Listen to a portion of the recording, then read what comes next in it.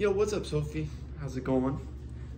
You asked what my favorite shirts are, so I figure I'd give you a quick rundown of all the shirts I've been going through lately. I actually just picked up all of these off of my ground because I wear them all the time. And, you know, why would you hang something up if you're just gonna wear it again, right? So you just put it on the ground, you just pick it back up, and you're ready to go for the day. So the first one is the classic old Iowa State Cyclones embroidered here. This one's pretty sweet. I like wearing this one. This one was really popular, you know, when I was still in college. I was wearing this one all the time, probably, you know, twice a week or so. But let's move on here.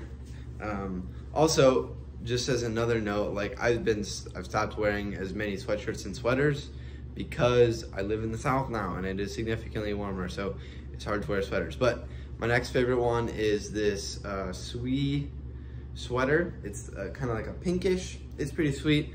That one was great for like as I was finishing up college, you know, like last month, and then up until, you know, probably about a month ago when it got warm here, I was wearing that one a lot. Next one, this one is, I like this one because it's great for work. It's just it's an Eddie Bauer just sweater. It's black. My favorite color of sweater for some reason is just black. But yeah, this one is super comfy. It's thick, so I can just wear like a t-shirt under it when it's cold. But it's like, yeah, this one's perfect. And then I actually just threw 5 of the exact same of this shirt away.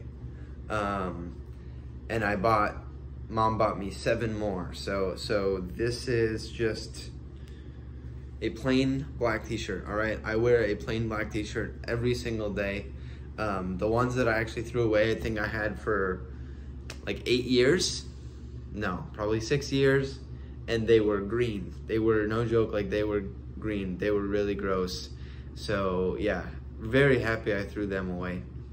But yeah, that's a little rundown of all those shirts I wear. It does change from time to time, right? You know, it's about like a year long rotation or so. So you have to ask me again in about a year from now. But Sophie, I need to ask you, who was the most OP, the most overpowered character, side character in the Cars movies? All right, for me, it was the dude that had the in his pit stop. You know what I'm talking about? You know exactly what I'm talking about.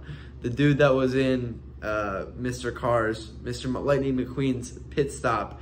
You know, when he comes to save the day, he goes, he does all four wheels in like 3 seconds. That guy is so overpowered, but maybe you have somebody else that I'm not thinking of. All right, peace out, Sophie. Have a great day.